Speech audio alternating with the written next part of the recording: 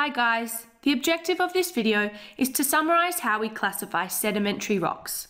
We will be using all of the terms we defined in the video just prior to this one, so if you haven't watched the video just before this one, I'd maybe suggest you go and watch it now.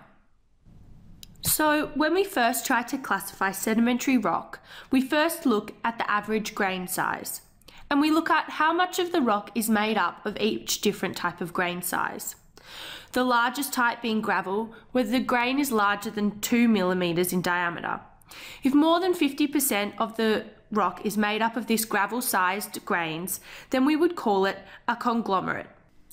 If more than 50% of the grains are around the size of sand, where we can just see them with the naked eye, we would say that the rock is a sandstone. If more than 50% of the rock is made up of grains that we can't actually really see very well, then we would call it a mudstone or shale. Now, once we've decided that a rock is either a mudstone or a shale, there's not much more we can really say about it because the grains are too small to see. However, for a sandstone, we can have a look at whether it is framework supported or matrix supported. If a sandstone is matrix supported, we call it wacke, which means that it has about more than 15% of mud acting as a matrix within the sandstone.